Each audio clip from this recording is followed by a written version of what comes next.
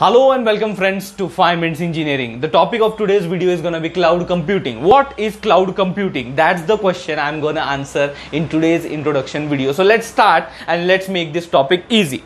Okay, so let me take an example which will illustrate you the importance of cloud computing. A very basic, relatable example. Let's say you have a business and you want to increase your business value. So for that, you want to build a website. And to build a website, there are various requirements. Let's say a major requirement is you need servers. Okay, so what you're going to do is that buy the servers, and you are then going to think that yes, the work is done.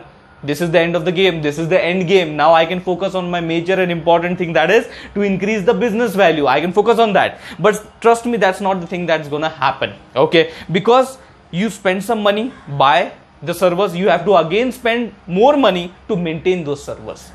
Okay, you have to also take care of the availability issues. You also have to take care and handle the security issues. You have to detect the security issues. You have to handle the security issues. Okay, plus there are other resources that are required. You have to also plus handle them as well. Okay, so what your focus is distributed onto many things, and the business value, the business is somewhere aside. Okay, so for that, what could be done? This seems like a headache to me. This all situation seems to be a very big mess, and you are into that. Now, who is gonna give you a helping hand to just make out? To just get out of this messy situation? So it is going to be cloud computing. Okay, so what is basically happening here is that simply a person is sitting. Okay, let's say a person is sitting, a provider, okay, who is going to provide you the servers that you need over the internet. So what you have to do is just to access those servers over the internet. You don't have to, take care of this all messy situation. You don't have to take care about the resources, the availability issues, the security issues. No, you don't have to take care about this. That person who is sitting there, who is a provider, is going to take care of all those things. You just have to access those servers over the internet and focus on your business value and pay that person, pay that provider for whatever you are using. Now let's try and understand a statement on cloud computing. It is the use of remote servers on the internet to store, manage and process the data rather than local servers. Okay, instead of local servers. So here, the first situation where we bought our own servers, that those were the local servers. So instead of doing that, what we can do, what I said, there is a provider sitting who is having remote servers. What you have to do is that over the internet, you have to just access them.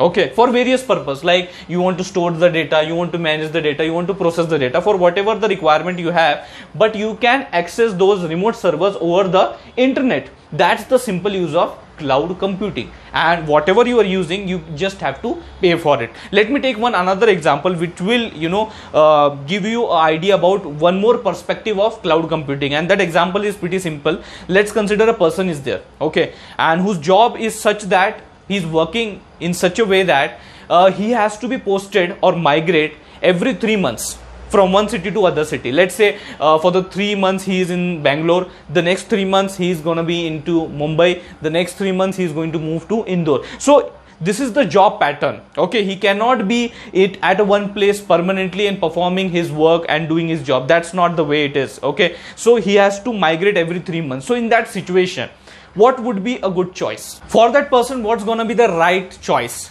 To buy a house or to get a house on a rent? Okay, so what is going to be the right choice? Obviously, the profitable deal is to get a house on rent for every 3 months to every city that he is going to get posted, because his requirement is only of 3 months.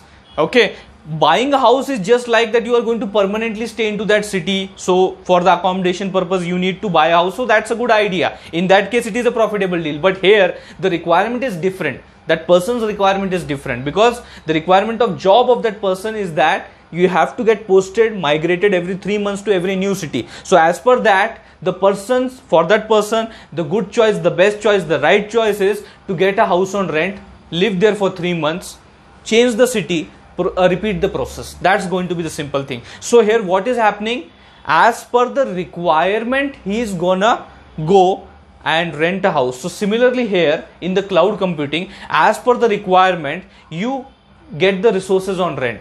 Okay, and for how much duration, for how much time you want, that it is on you. Okay, so what resources you want, when you want those resources, for how much time you want those resources, these all questions answers are provided by cloud computing and in a very easy manner. So what you can do is that as per your requirement, for how much resources you want, how much time those resources are required by you, you can just pay for that and you can use them up. Scalability is one another interesting feature of cloud computing. Let me give you an example. We were building a website, correct? So let's say we have built a website and now we are going to analyze the traffic that is coming on our website. Okay, so obviously it is going to be different. Okay, for different time periods, different time slots in a day, it's going to be different. It is not a scenario which is possible that throughout the day, throughout the night, the traffic on your website is constant. This cannot happen. Okay, so let's consider a situation where in the evening time, okay, the people are free, they are